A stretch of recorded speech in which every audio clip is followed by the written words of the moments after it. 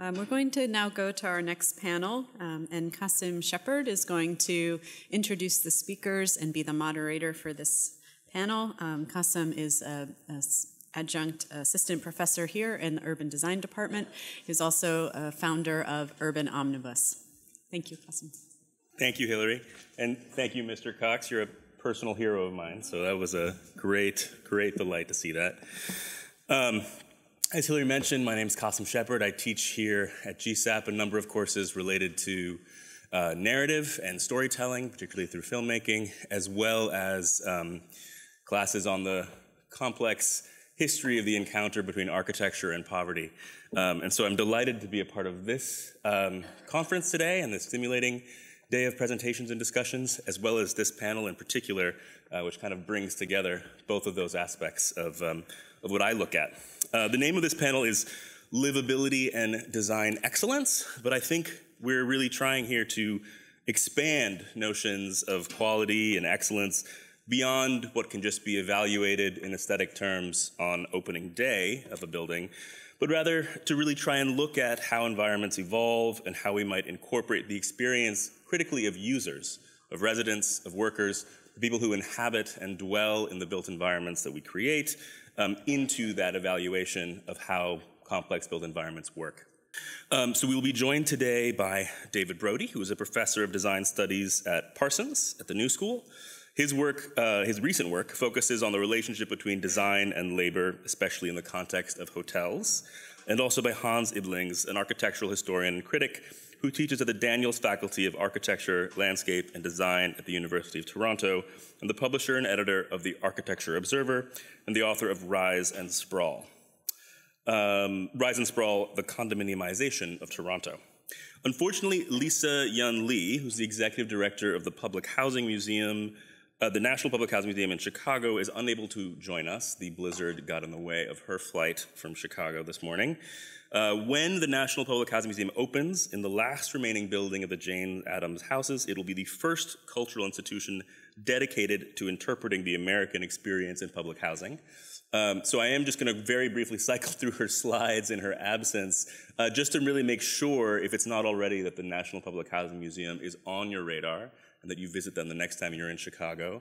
One of the things that Lisa in our conversations leading up to today really emphasized was not only the physical site in the Jane Addams houses that is sort of a repository of memory, but also the deep outreach and public programming the museum has done with constituents, both current and former, of public housing in the Chicago area. This I thought was particularly poignant in light of the Lafayette Park example.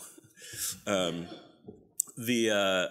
really sort of doing deep outreach to lift up not only the sort of physical environments in which public housing has taken place, but also the personal stories. And I think storytelling and the role of lifting up the narratives of users, I think, is going to be central to any expansion of our conversation about what housing environments and other kinds of complex environments can be.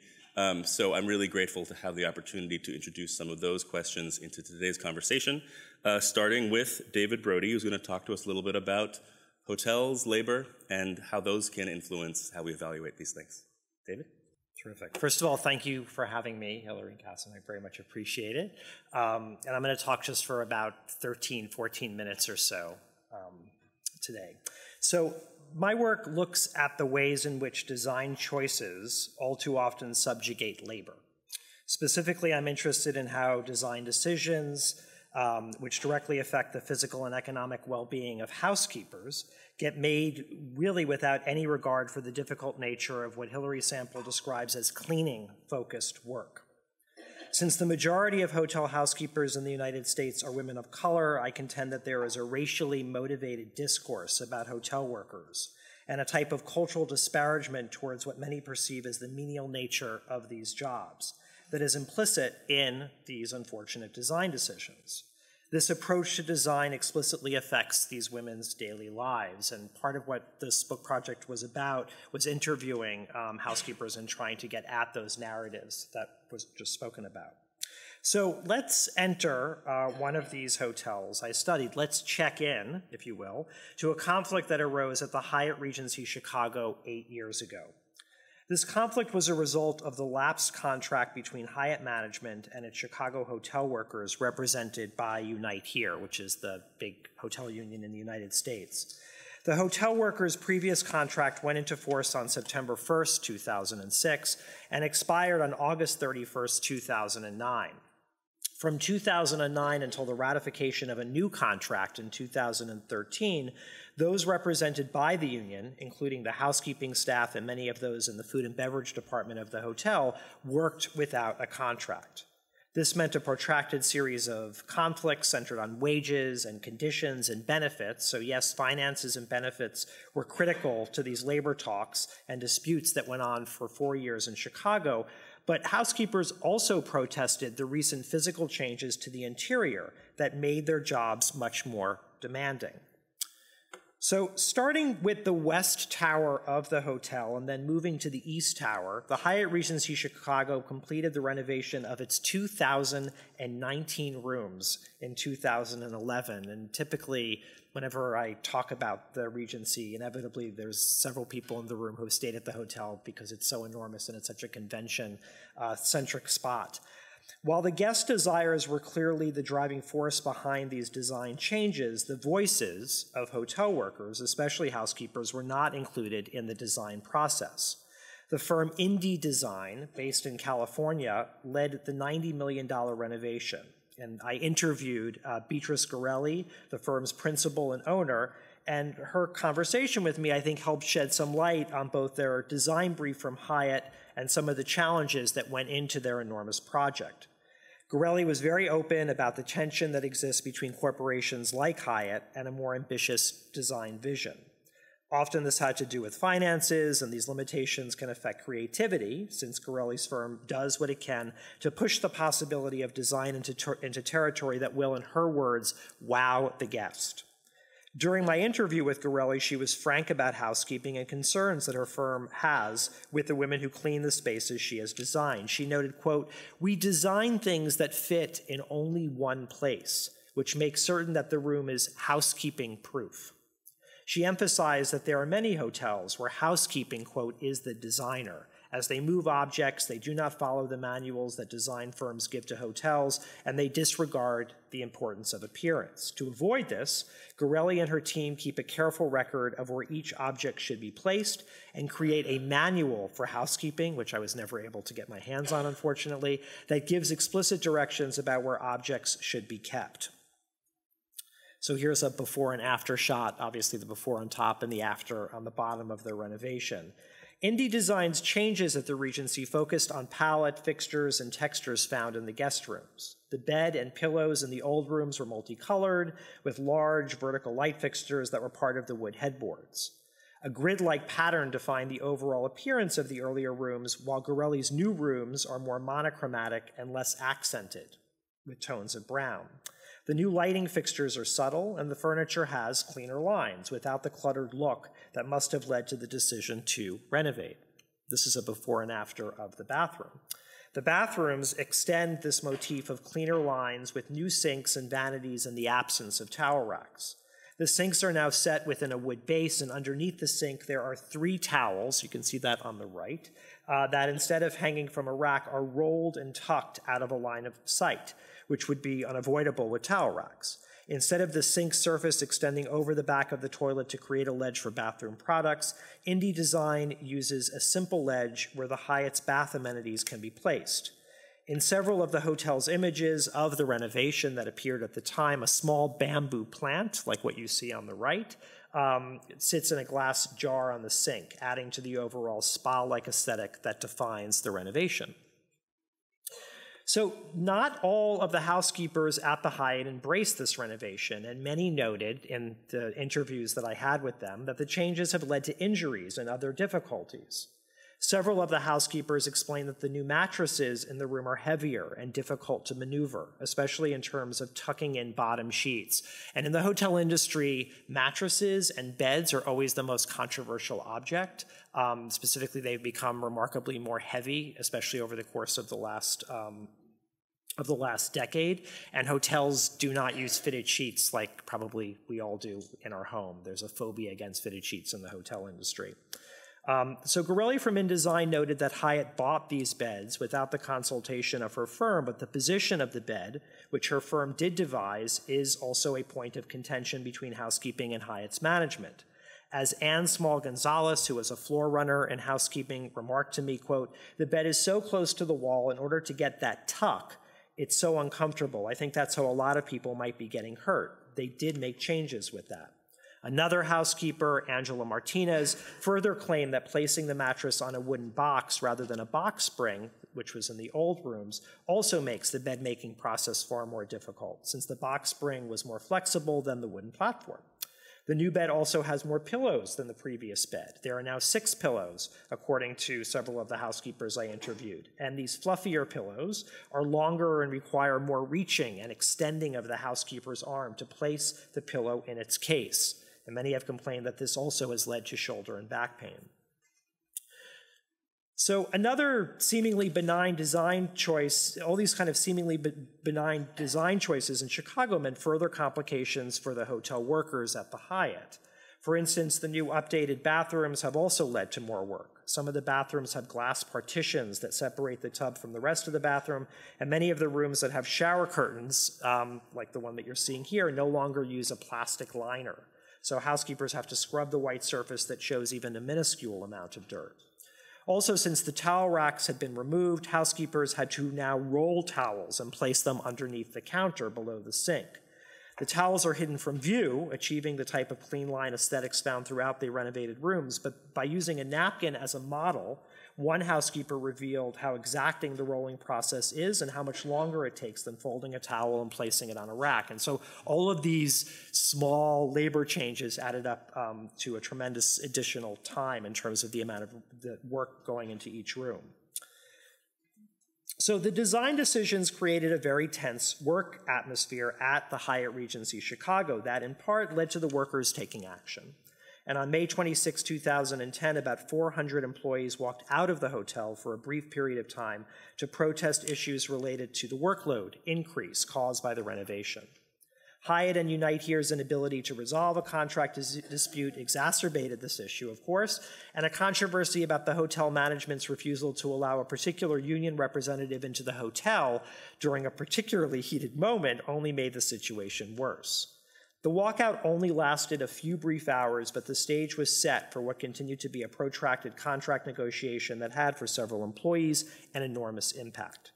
In studying this untenable situation amongst the workers, the union, and Hyatt management, it became apparent that something had to change. And then finally, in August of 2013, Hyatt and its employees did reach an agreement at its 4 Chicago hotels, including the Regency, and signed a contract that was in force until this year. And actually, there was a whole other recent labor dispute that took place this year, which is a subject of a different topic, but closely related to this, of course.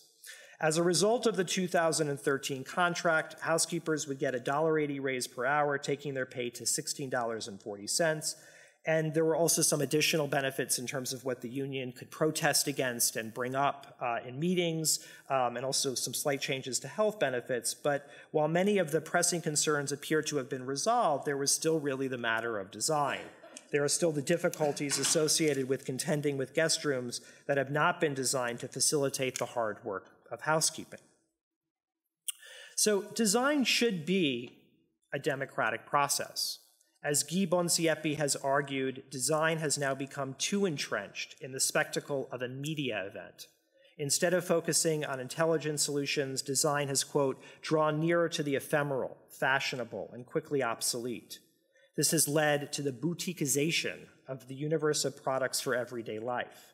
While Bonsiepi does not mention hotels specifically, his argument is certainly applicable as hotel chains like Hyatt redesign their rooms not with design solutions in mind, but with the idea of keeping up appearances that will look fashionable. Bonsiepi wants the design community to move away from this unsustainable model and move towards what he describes as a sense of participation, so that, quote, dominated citizens transform themselves into subjects opening a space for self-determination. This ability to creatively instill self-determination is at the heart of Bonsiepi's larger wish for an emancipative type of design that will foster less subjugation in the face of a design establishment so enamored with the seductive power of manipulating users with and through design. And one way that I am a big fan of in terms of changing some of the nature of the way this works in an industry like the hotel industry, but I think this could be extended into a lot of the topics that focusing on today in terms of housing, is by embracing this idea of co-design. And Elizabeth Sanders and Peter Jan Strappers describe co-design as a subversion of what designers usually accept as best practices. In co-design, the person who will eventually be served through the design process is given the position of expert of his or her experience and plays a large role in knowledge development, idea generation, and concept development. They still claim that the role of the professional designer is important, but in their model, the designer cannot do his or her job without input from the individuals who will have to utilize the product or system being produced. Sanders and Strappers also understand that the design process is not a linear narrative. Ideas, concepts, prototypes, and products do not come to the fore in a logical way, I think, as we all know. However, they claim that with more of an inclusive process, quote, what is being designed will change. Imagine then a scenario at the Hyatt Regency Chicago where housekeepers, management, and potential guests work together to come up with design solutions. This form of co-design could include conversations about the current rooms that raise questions about what design choices work and what design choices could be improved upon. Perhaps, for instance, a housekeeper could explain to Beatrice Gorelli how the weight of the mattress in relation to its placement on a non-flexible bed frame makes it very difficult to change the sheets. In reaction to this, the housekeepers and the designers could come up with novel solutions for different types of mattresses and frames that would enable rooms to look presentable without causing the hardships described by so many of the housekeepers I interviewed. Designers, managers, union organizers, and workers all appear to be having conversations without actually talking to one another. Anne Small-Gonzalez, one of the housekeepers I interviewed at the Regency, summarized labor's position eloquently. She said, quote, management doesn't listen to their people. They don't take that into consideration, that people are actually getting hurt from doing what they are doing in these rooms, and that the changes that are made are affecting people's lives. In order to get both sides to listen, changes have to occur that will enable this dialogue to take place. Thinking about design as a democratic process with myriad voices ultimately makes the process more complex, but this also has the potential to make the process equitable to both bodies and minds. Thank you. Good afternoon. I'm extremely happy to be here, so thank you, Hilary, for inviting me. At the same time, I'm also slightly embarrassed that what I'm going to tell is extremely frivolous in the light of what we've been discussing so far. It's a kind of wealthy people problem. The rise and sprawl of condo towers in Toronto. As a relatively new arrival in Canada, I've been completely puzzled and surprised by the transformation of Toronto over the last few years. And let me see if it works. This is the difference between 50 years. That's a lot, but I can tell you, around the turn of the century, most of what you see here was still not built. So I made a book about this with a disclaimer. Now I have 3 copies of the book, which is perfect for this room, so I will hand them out here and you can all take a look. If you really like the book, I'm probably you can buy it $20. So don't get a copy back, I'm expecting one. But what I want to do today is say something about this transformation of Toronto with this one particular building type of the condo tower. And I know that the book, which I made together with Partisans, an architectural office in Toronto, who is responsible, for instance, for this bar, this book has caused quite a bit of grief and anger among developers and architects, which was surprising to me, because the book is simply observing what's going on, and it's describing it in a very neutral way, I believe, by making a sort of a catalog. And I'm going to show you part of the catalog. So my first visit to Toronto was in the 1990s, when I thought it was a nice but rather sleepy place. And when I came back 7 years ago, I found a very exciting, lively, vibrant city. So the paradox for me is that this transformation from mid-70s to this, the city has become extremely interesting for its cultural life, for its city life, but the architecture is amazingly bland and uninteresting. And this paradox, exciting on street level, boring as soon as you look up, is something that is the reason why I decided to make this book. So this overall sameness is, for instance, visible in the exterior colors of the buildings, which range from dark gray to light gray and from greenish gray to grayish green. And we analyzed this, and here you see a selection of buildings, and you can see that the most adventurous designers of condo towers use a little bit of red and a little bit of green, and that's about it. And it's just one example of the sameness and blandness of these buildings. The city of Toronto has imposed a new system of depicting projects which are in the making. So you have to make this notice board, and you have to follow a template for how to depict the building. And it really worked well because it shows this sameness even more. And this, of course, the perfect example, the template for this notice board, where you can see that it is indeed not very exceptional.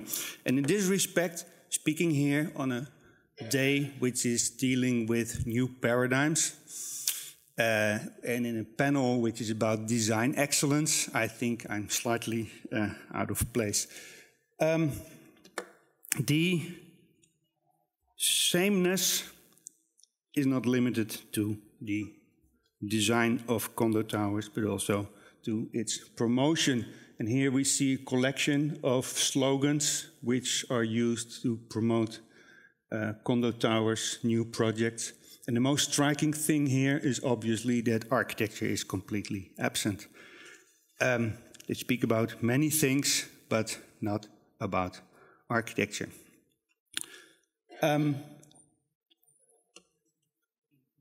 What is striking as well for me is that those buildings, those condo towers, are completely interchangeable. They display an amazing indifference to their site and their context, to the city and to its history.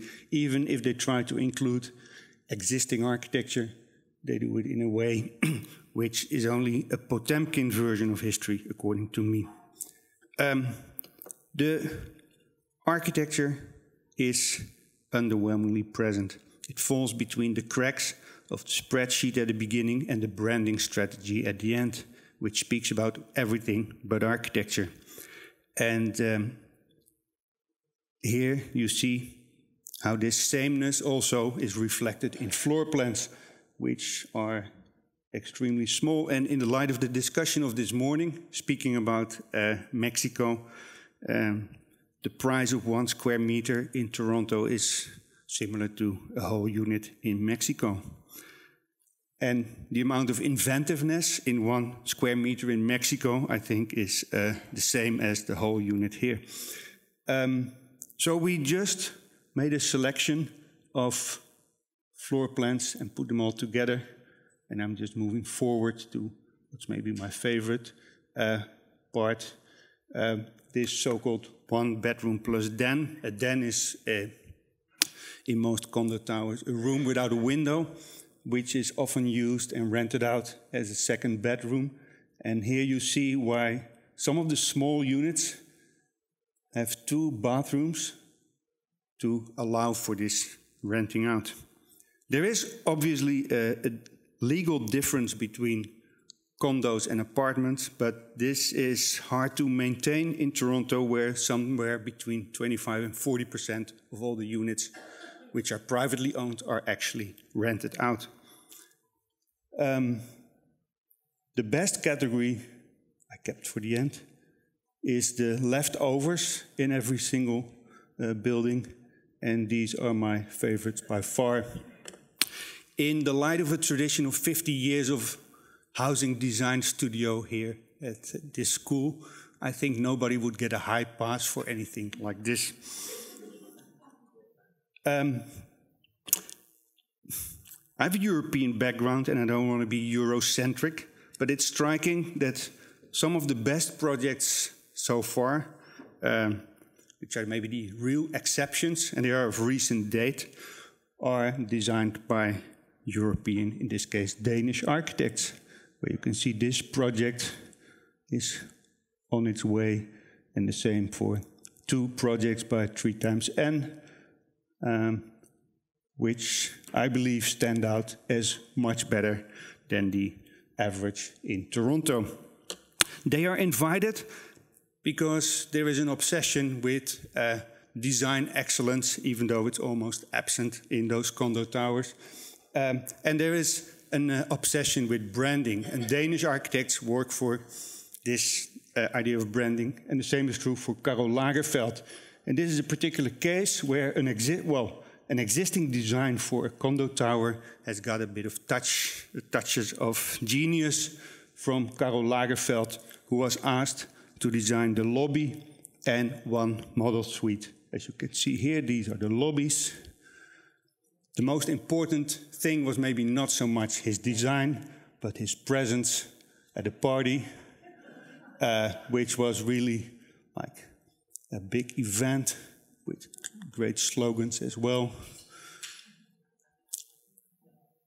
This one is great for someone who's always dressed in black. And here we see the master himself in this model suite, which he transformed from a cramped unit into a cramped unit with black and white details, which is somewhere like 10 feet wide, and as you can see, at least 10 feet high, which is part of the narrative of branding, that you have floor-to-ceiling luxury if you have anything that's 10 feet high. This is more or less the context in which architecture does not exist, you can say, in condo towers, where a loft is an excuse for not properly finishing anything, or an excuse for making units even smaller than they were. In that sense, there is some sort of limitation in the quality of those units. A bit of background, because every novelty makes its causes new. One key moment was the creation of the Condominium Act, the end of the 1960s, which made it possible to sell units or to have shared ownership of land. So that was the first step. The second one was 1995, when there was a referendum on Quebec independence, which was a big thing in Canada, which was rejected by a razor-thin majority, and which gave enough companies headquartered in Montreal the creeps, and then prompted them to move to Toronto, and this was the beginning of this transition from a sleepy town to a bustling city. The third factor is Canada mostly escaped the economic crisis with a mix of good luck and smart policy and the proverbial Canadian risk aversion. And it meant that the Canadian real estate market benefited from the crisis elsewhere, and it became a safe haven for parking your capital. And particularly in condo towers, you can see an enormous increase in the value of property from around 150,000 Canadian dollars in 2000 to more than 600 today. And at the same time, the sizes of the units got smaller and smaller.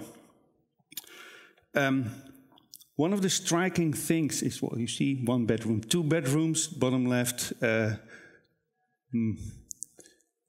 Here you see something striking as well. You see this peak and this graph at the top, people with high income. So basically the inhabitants of condo, those condo towers are single, high income, highly educated people. This one is striking and deserves more of a kind of research, perhaps, is that most of the inhabitants from in condos used to live in detached or semi-detached houses. So this shows, it's an indication at least, that it's a return from the suburbs to the city. And the suburban background of many condo dwellers is somehow reflected in what you see in downtown Toronto nowadays. There's the arrival of large chain stores with, which you used to find in suburban malls, but are now present in the city as well. So it hints at a suburbanization of the center of Toronto. Then 2 names collected to this development in a very oblique way, George Baird and Jane Jacobs.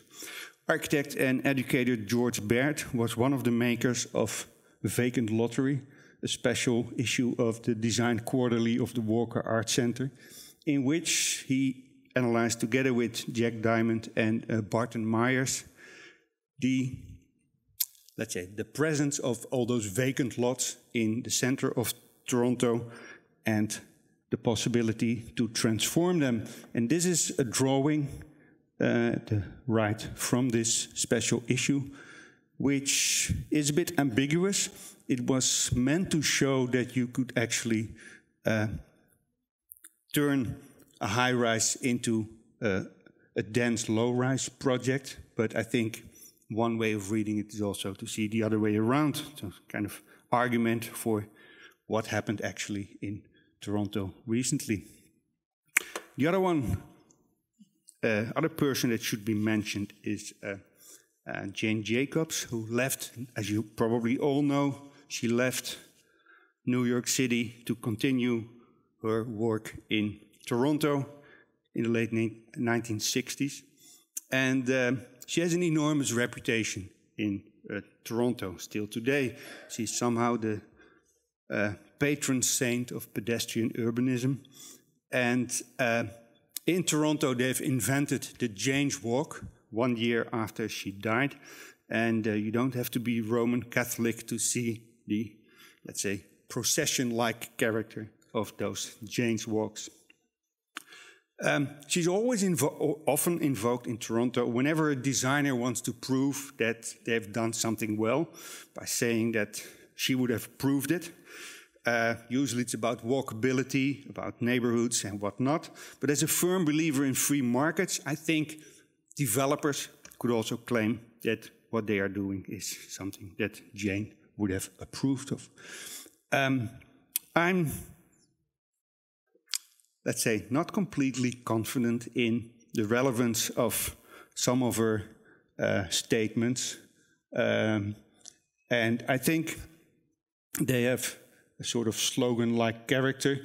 And some of those slogans have become dating conversation material, as you can see here. So I don't know to which extent we can still discuss this seriously in architectural context.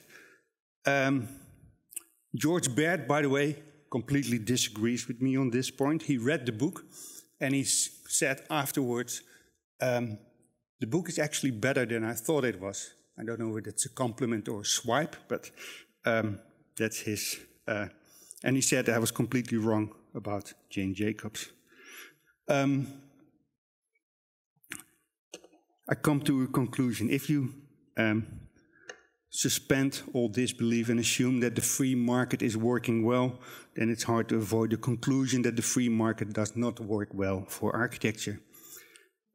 Moreover, speaking with several architects and developers before and after writing the book, I noticed that nobody's really happy with the situation. And it seems that everybody feels that they are part of a movie and they are in this Mexican standoff, pointing their guns at each other. Developers claim that they have to do what the market demands. Real estate agents force them to offer certain things. Architects claim that they have to do what developers demand, and buyers are simply buying what's available, thinking that as long as it looks like everything else, they will be able to sell it with a decent profit at some point. For me, as an architectural historian and a critic, I can feel completely an outsider in this, unable to influence anything. And I'm not saying that those recent developments by the invitation of Danish architects is leading to anything directly connected to what I've been saying, but there's at least one reason to believe that there is some power in the written word, because shortly after the book was published, a group of architects mentioned in the book gathered with a lawyer to see if there was enough reason to start a libel case against me. I'm extremely happy that the lawyer advised them not to do it, because that's why I'm still here. But it shows that there is maybe some power in making a book and offering a narrative, offering a reading of something which I think is extremely disappointing. With all the money available, I believe that Toronto could do something much better. Thank you. But for the moment, I'd like to start and get a little bit academic just for a moment before we reconnect to real life, which your presentations both evoke in great detail. And I'd love it if you guys could talk a little bit about your distinct methodologies. I mean, David, you're talking about really an ethnography here and using sort of an American studies, anthropological, ethnographic series of processes to really unpack the lived experience of taking care of these environments. And Hans, as a critic, you're talking about this in a context that really is in dialogue with a canonical architectural history, as well as the way in which you've uncovered some of the legal things in terms of the Condominium Act and some of the context of specific figures that have left this. Led to the situation we now see in Toronto. Our panel is the only one today that is not being sort of the presentation of design propositions or planning proposals.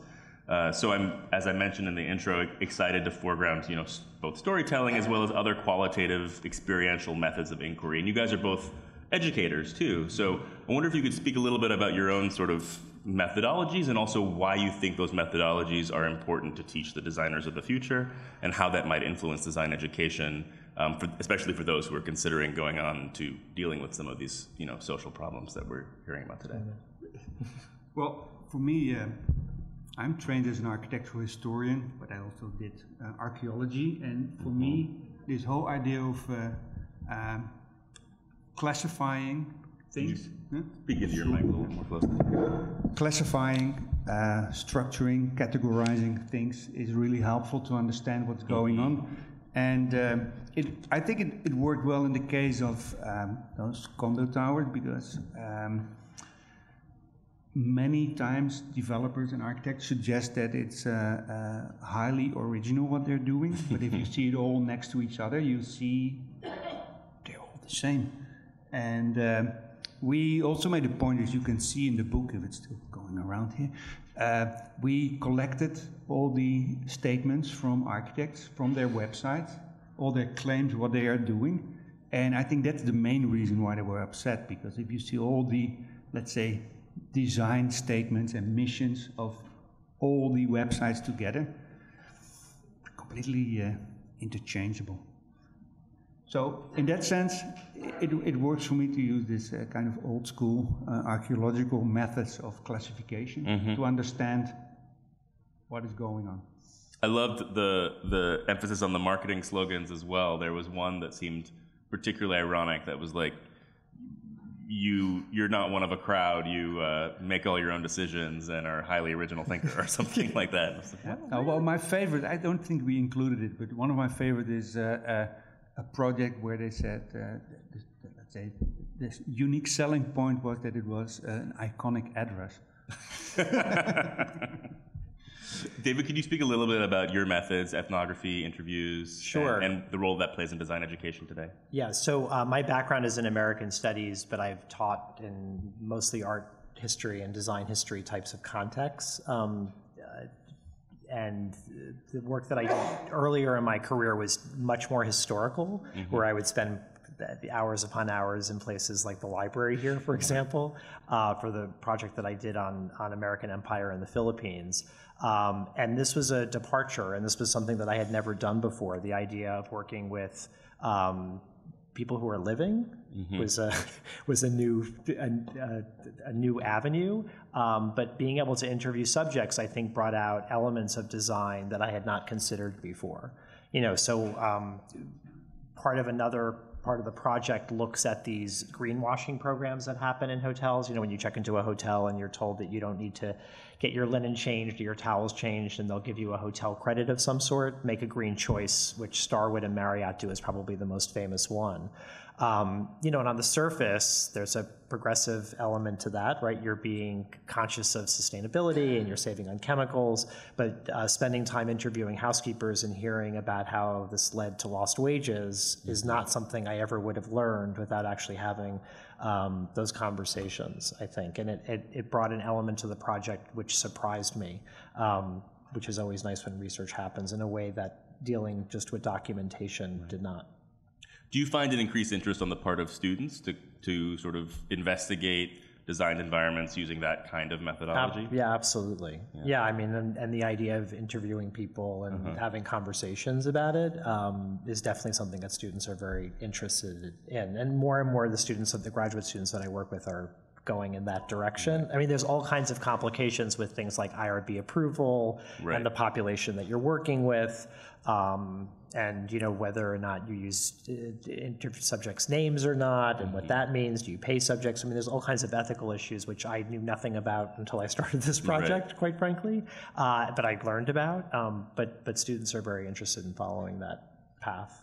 And I think it should definitely work for a research like mine as well, because I always have issues whenever explanations become too abstract when it's about a market. Right. Because there's no market, there's just a collection of individuals, and they all take decisions, and together they lead to something, but it's all individuals. And the funny thing is, as soon as you speak to developers and architects, they're basically complaining about the same things, and they feel forced by something abstract, which nobody can name or touch, like the market or the economy or some society. Right. Yeah, well, which speaks to the way in which a lot of the buildings you're talking about are not even housing environments in the sense that we've been talking about today, but are in fact vehicles for speculative capital, which you raise. But then we're also entering again this abstract level of investment in capital and things like that. Which also is not only a driver, but it's also an excuse to feel forced into making these kinds of design decisions without a tremendous amount of consideration for the long term. I mean, another thing I really love about the overlap between your presentations, which is also would have been very present in Dr. Lee's presentation too, had she been able to join us, is this notion of thinking at a slightly broader time scheme about some of the questions that you're investigating than is necessarily often the case, certainly in terms of architectural criticism, where we evaluate design excellence only on opening day, and then immediately thereafter it begins to deteriorate, which is why questions of maintenance, questions of stewardship, not only when that's a labor issue, which of course is especially acute in the case of house cleaning staff in hotels, but the way in which we maintain our environments as a form of use, I think is of crucial importance. As we think about all different kinds of environments. So, how does the role of time or the need for long-term inquiry into these complex environments, how do you think that's needs to be, to a greater or lesser degree embraced by design studies more broadly? Well, it's hard to be against it, to start with. Well, then how do you do it? How do we encourage a longer time frame of analysis? Well, I think one of the, it's so obvious, but one of the, let's say, clear advantages of having a historical perspective, of being a historian or whatever, is that that many things that are presented as new are actually not new at all. So they have a history. And so whenever I hear people speak about a new generation, I'm always suspicious because I think, okay, what's a new generation? Right. But it's very hard to break out of. I mean, I am teaching an American art class this semester, right? So it's basically American art, architecture, and design, the way I've constructed the class. But, you know, with architecture, you're often, not always, and I try to break out of it, but you're often just showing the best version of the completed thing without actually thinking about how people are construing that space in different ways. It's what's constructed, and then that's the snapshot that you're showing in the PowerPoint, and then you move on to the next image. Right. Style to style, you know, is frequently the mode of doing it. And I think if there's moments where you could break out of that to try to talk about how people actually use the space, obviously that's something that makes things come alive. It makes things come alive for students, but it's difficult to break out of the mode. I speak for myself personally of sometimes just going building to building or space to space. But I try. Yeah, I can see that. I think another aspect which is important is language. I'm pretty interested in the language around architecture, the language around those projects. And I think even the language here, speaking about design excellence, is really, really intriguing to me. It's almost like when you say that if you have to emphasize it, then it's absent, apparently. So I had a discussion not too long ago with the former planner from Toronto, Jennifer Kiesmaat, and she was speaking about public space in Toronto, and it was all about spectacular and design excellence and award-winning and world-class and things like that, which for me was extremely telling. Yeah. And it didn't end well, the discussion, but... Well, no, I mean, because the way in which the term is most often used is very much as a benchmark or a metric, and essentially it was used as a way to, in a policy context, say, well, let's actually hire architects, as opposed to creating the same sort of boxes. In the morning session, Tatiana Bilbao mentioned that for 2 decades, a lot of the social housing in Mexico was, a very sort of formulaic type, and then the introduction of any kind of architectural concern, even if it is only 1% of the buildings, led to a different level of conversation and discourse around that. However, I think you're absolutely right. Having to point that out most often just indicates that it's absent. No, and of course, there's always an inflation in language, and I don't have any problem with it, but I'm still waiting for the first city that comes with a planning strategy where they say we want to make it good. Yeah, and Karl Lagerfeld is not necessarily the way to get to, right? That's what I found amazing about those images that you showed. First of all, the term fashion also came up in the list of the slogans that you had, but the images of, Karl creating the lobby and then him in that cramped apartment space with those black plates. I mean, it seemed very on brand for him, of course, dressed in his typical attire, but it's about elevating the status of the space, obviously, for the individuals who are buying the apartment, but it's going beyond the architectural discourse, right? It has to now become this fashion idea, which I really found incredible from a marketing perspective of how that's working in those images. Yeah, I mean, it's a whole other level of narrative. Absolutely, Yeah. Do you want to do other studies of this kind where you kind of look?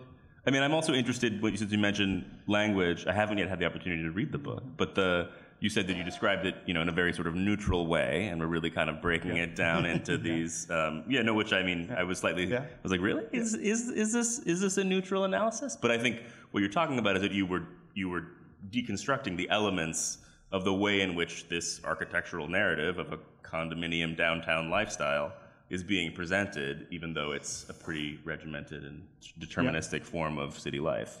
No, absolutely. And so one chapter in this catalog is there what we show the renderings of those buildings, and you always see the CN Tower in the background, which is the only way to know that it's actually in Toronto.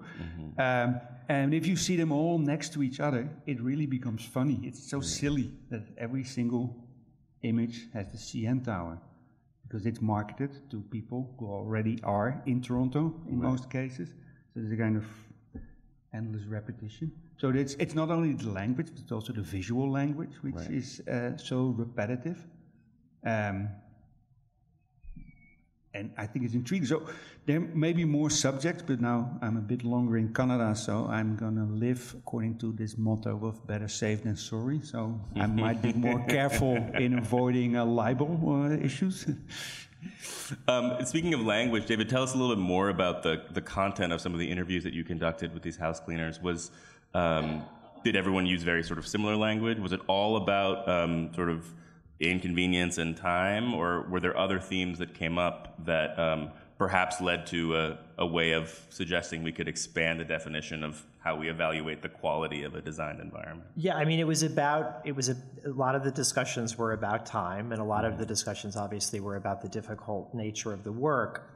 I was, I'd heard about this, but I was surprised about the number of conversations that led to people talking about injuries, and that's actually been fairly well documented by certain studies, ergonomic studies and other studies that have been done, but hearing about that. And then also a lot of the interviews went into their personal lives. I interviewed a group of women in Hawaii where this Make a Green choice started, and actually it's now gone in Hawaii. It still exists in other Starwood Marriott properties, but not in Hawaii any longer as a result of the strikes, protests, and engagements that these women were involved with, who I interviewed.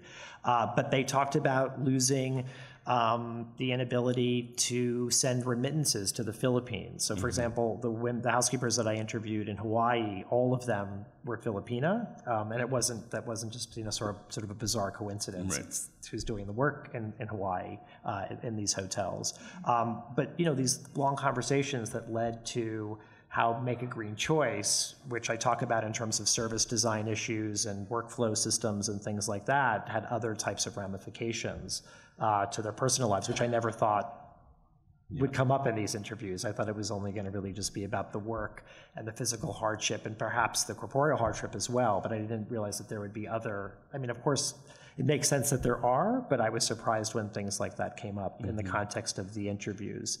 And it was very difficult to get to interview the housekeepers. I initially tried, when I first started the project and got IRB approval, I stood outside the service entrance of the Waldorf Astoria and waited for the women to come out of the hotel, and I handed them my little flyer that I had IRB approval for, saying, can I interview you?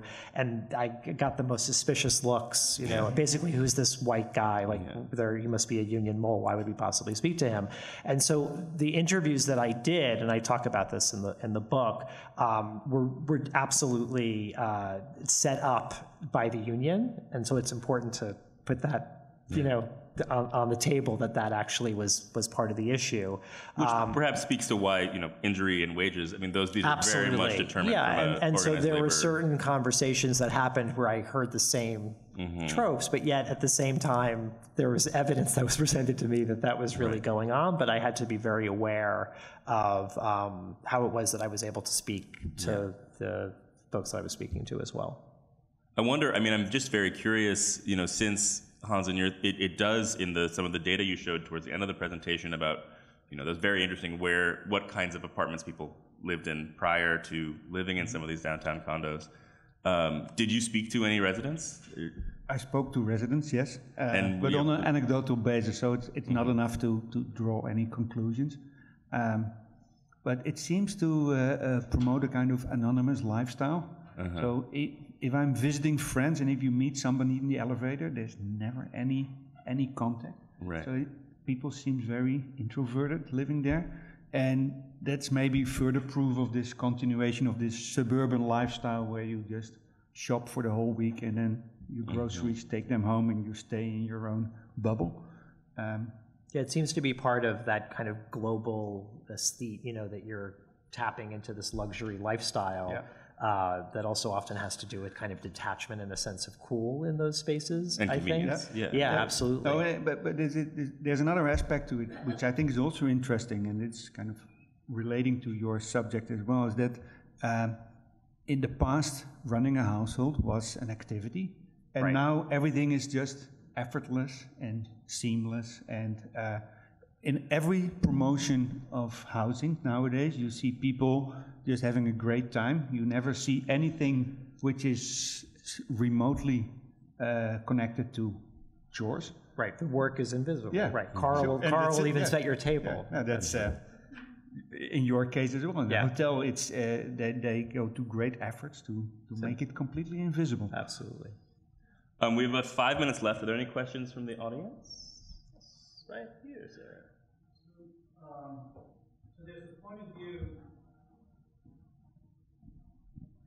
So there's a certain point of view that would sort of link both of your presentations, and that's the financing point of view. So there's this, any project gets financed, and these kind of projects certainly are money making. The motivation is to make money, and there's a narrative for each one of the projects like this that's written for the bank to convince them that this is a safe investment, that they'll make their money back. And I used to write those narratives, so I know something about them. And on a hotel project like this, it's called the Property Improvement, a PIP, Property Improvement Plan. And it's supposed to include everything that changes. So it's supposed to include the schedule of the construction, it's supposed to include any changes to the room, because the cost is supposed to be justified in terms of the revenue. Right. So anything in terms of actually changing labor cost or labor demands, theoretically should be in that plan, and somebody should have evaluated. So you may want to look into that for future research. That's a great suggestion. If I could get my hands on them, though, that's right, the only. Right. That sounds like a complicated. Yeah, they're usually archive. Go from the developer to the bank. So and in the case of the condos, so we used to write these reports. They would be you probably won't be surprised that they're very different for an apartment building that's supposed to be a rental, single owner, versus an apartment building that somebody develops to sell to one owner to rent, versus an apartment building where it's all condos.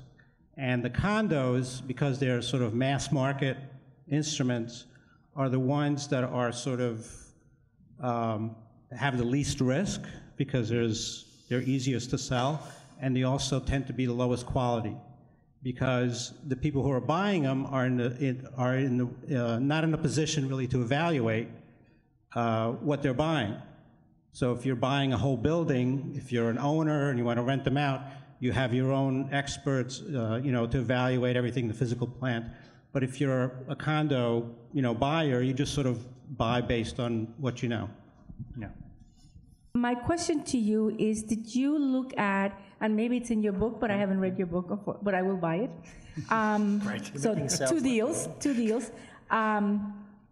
Did you look into the source of the money, particularly in the, mostly in the condo, I would assume, and in the rental developments, as far as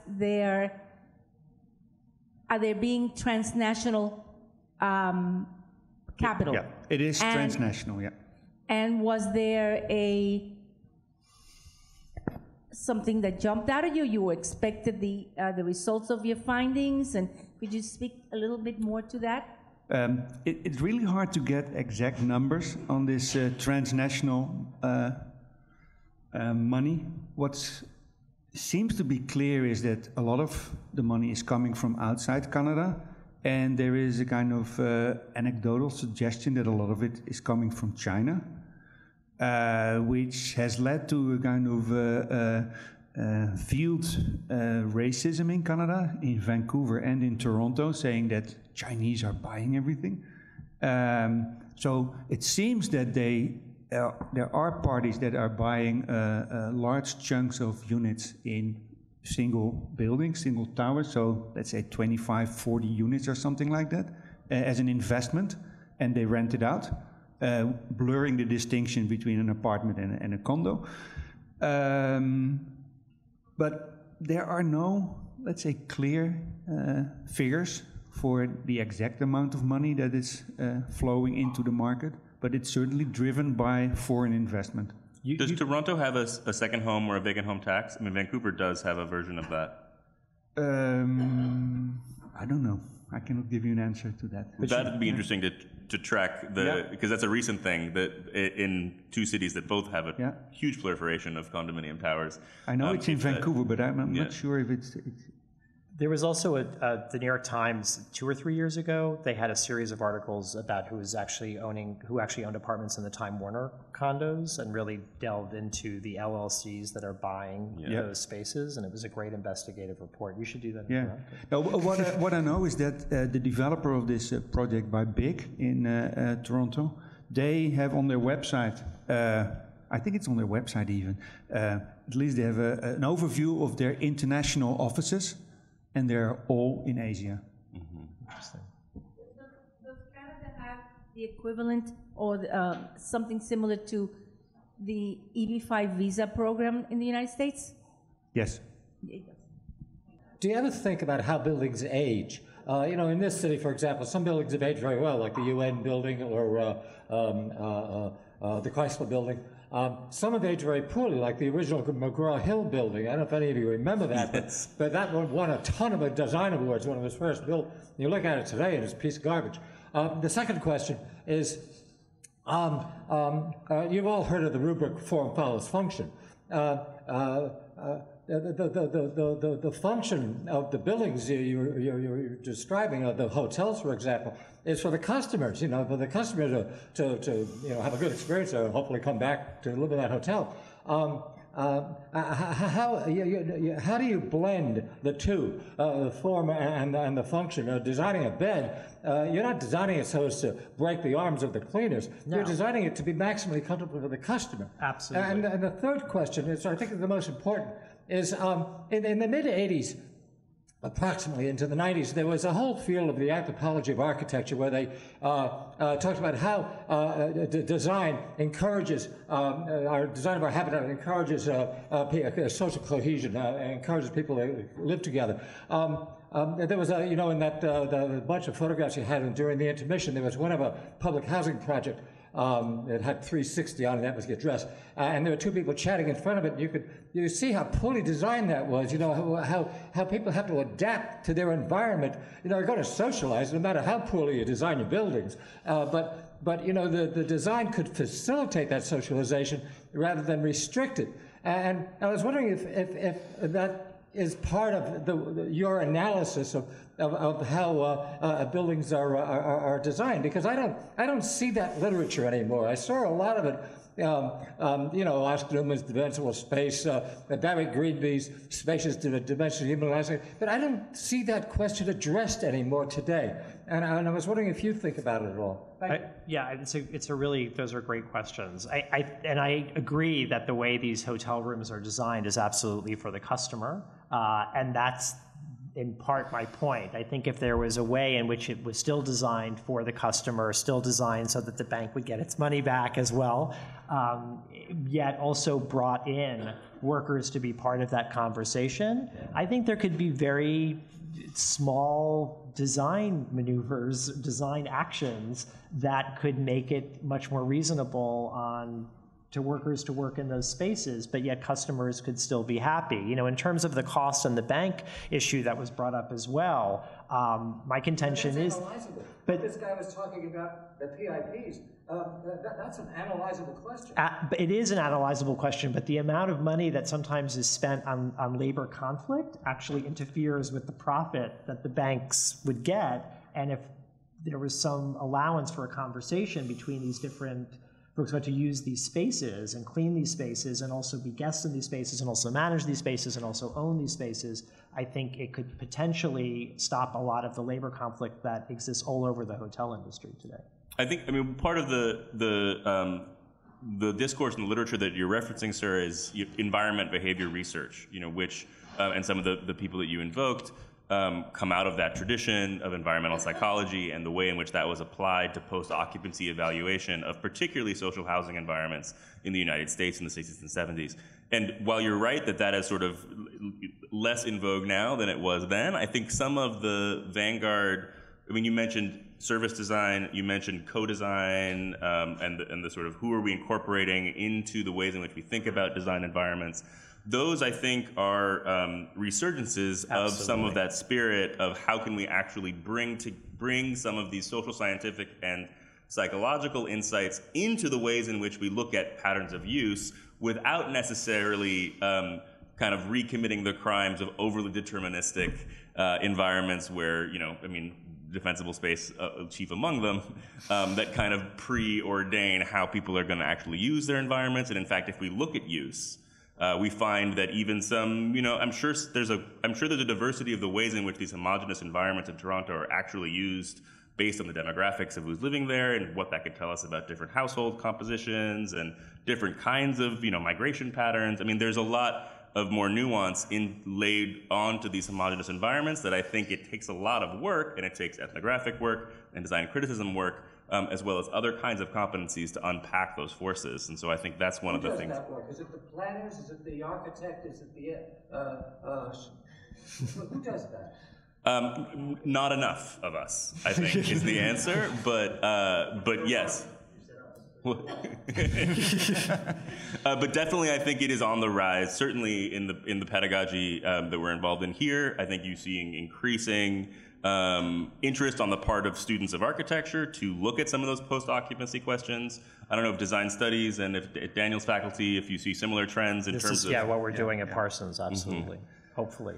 We'll continue to do more of it. So I think that wraps us up. Thank you very much.